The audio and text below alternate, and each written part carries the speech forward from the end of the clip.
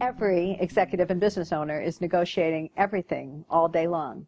In my world, I'm negotiating employment contracts and separation agreements for senior executives. So, that's just a part of every executive's life, is how did they get to the company? What did they, even at the very moment of beginning their term as an executive, they're negotiating what the terms are of their employment. And at the end, right, they're negotiating their exit and their way out. In the middle, they're negotiating with employees, they're negotiating with their insurance company, they're negotiating with their money managers, they're negotiating with their banks for loans. There's nothing that they do that doesn't involve some kind of negotiation, even negotiating with their assistant to maybe get them a cup of coffee with a smile. So I think that the negotiating skills are important in ways other than simply transactional negotiation, right? You're always needing to negotiate relationships and the extent of expectations of your partners. So it is a skill which, when honed, serves you in all areas of your life.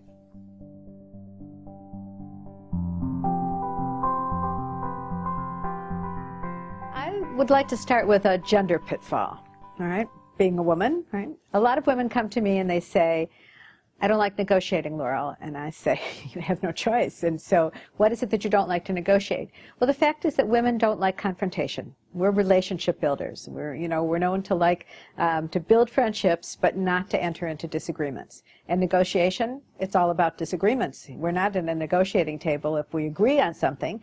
So women have to get past the initial confrontation, the feeling that they are talking to somebody who's not on the same page. Men, on the other hand, they don't like to prepare. They feel that they can shoot from the hip. And negotiation, it can be, if it's successful, an extremely complex game, so to speak. And so men are not reticent to be in competition, not reticent to enter into a disagreement and then slap each other on the back and go forward. But because of that, they don't feel the need to prepare. Women, on the other hand, might have a little advantage. That fear of confrontation, that keeps them prepared. So they're a little more willing to enter into the discipline that comes with successful negotiation.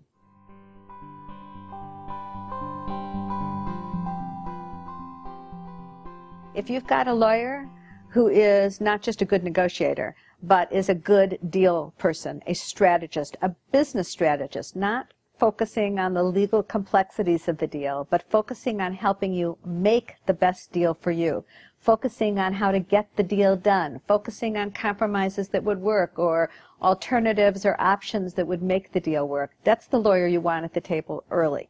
If you're going to just use your lawyer to dot the I's and cross the T's, first of all, I would say you have the wrong lawyer, all right?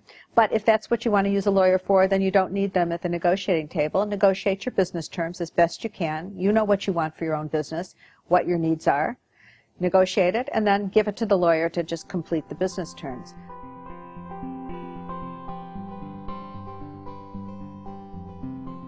I like my clients to come to me as early as possible, because there are a lot of things that I can share with them about ideas I have about how I've seen these deals work in the past. Let them play around with the various opportunities for a deal, and let them think about it. Say they're thinking about just a very simple partnership. Let them think about what the expectations are in a partnership. They just think that a partnership means maybe sharing some office space, sharing expenses, sharing liabilities. We're done, all right? They don't realize that this is a marriage, right? And that this marriage might be good right now, but things happen. People get sick, people die, all right? People are unable to comply with the expectations of the other side. The money guy puts in the money, and at this moment, that money is gratefully received in return for that active participant, right, who knows they're going to do all the work. 5 years later, the money guy hasn't done anything at all, but that was the deal, right?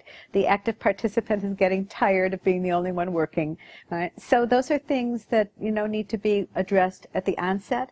A good lawyer who's been through those deals before will maybe have a checklist of experiences that they can share with their client to make sure that's what they're thinking about doing, even before they start down the path of negotiating the business terms. So I say, get a good lawyer, all right, and bring them in early.